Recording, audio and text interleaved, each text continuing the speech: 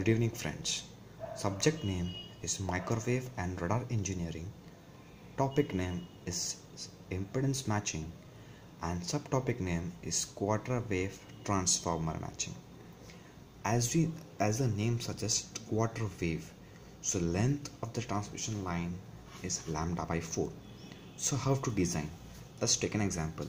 We need to design a quarter wave transformer for the load impedance is as 100 plus J100 and the characteristic impedance as 50.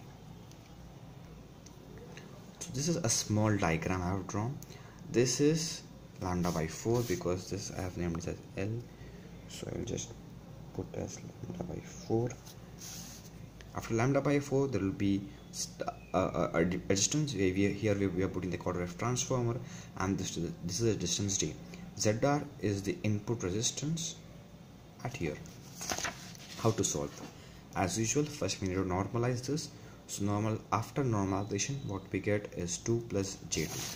So what I have done, I have just looked, we will get a nice observation.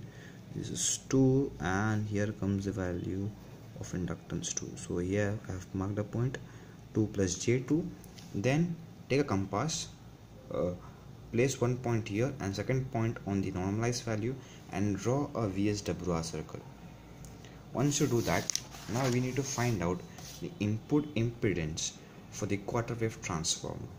So it is given by Z0 into ZR. So I need to find the value of ZR. So how should I find out? Now what I have done is this. Now how to do this? From load I am moving towards the generator. So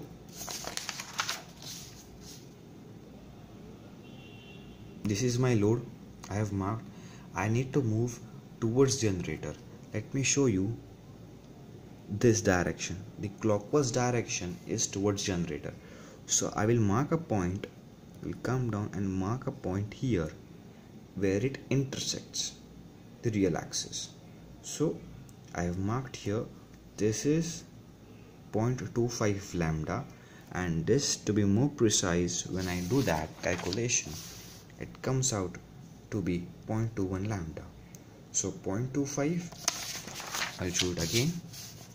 This is 0.25, here it is the impedance, here it is 0.25 and here it is approximately 0.209, but I have just approximated to 0.21. so it is towards generator. So I have subtracted as 0.25 lambda minus 0.21 lambda, it is 0.04 lambda. I have got the distance. So I know this distance as this is the distance after which my quarter wave should be put up. Okay, I need to find the ZR.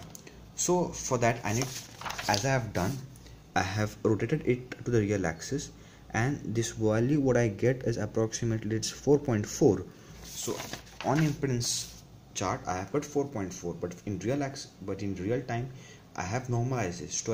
So I need to denormalize it by multiplying it by 50. Once I multiply it by 50, the value comes out to be 220 ohms.